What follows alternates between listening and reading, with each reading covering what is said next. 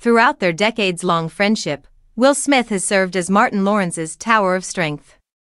Though insiders exclusively tell Closer that Martin Lawrence is downplaying his shaky performance at the Bad Boys Ride or Die premiere, there's no denying that he's a ghost of the man he used to be and that his friend Will Smith is the inspiration keeping him going.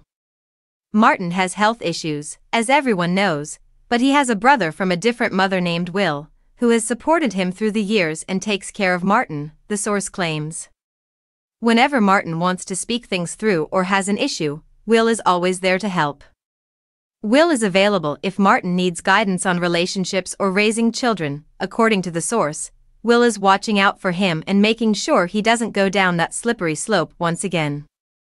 It's no secret that Will was there to support and soothe Martin when he felt overwhelmed by the enthusiastic audience at the Bad Boys Ride or Die premiere, the insider claims. Martin shares Will's sentiment that he couldn't fathom doing Bad Boys 4 with anybody else. Even Bad Boys 5 are being discussed. During an interview on Hot 97's Ebro in the Morning on June 4, Martin, 59, addressed the concerns raised about his health. The actor from Big Mama's House expressed his surprise at the Bad Boys premiere audience, likening it to rock concert stuff. "I'm doing okay. God has me in his hands. You realize how fortunate I am? I'm happy that I get to wake up every day. Everything is okay with me. People shouldn't worry about this," Martin said.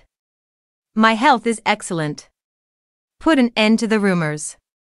The exciting June 7 debut of the 4th edition of the series was praised by the dynamic combo.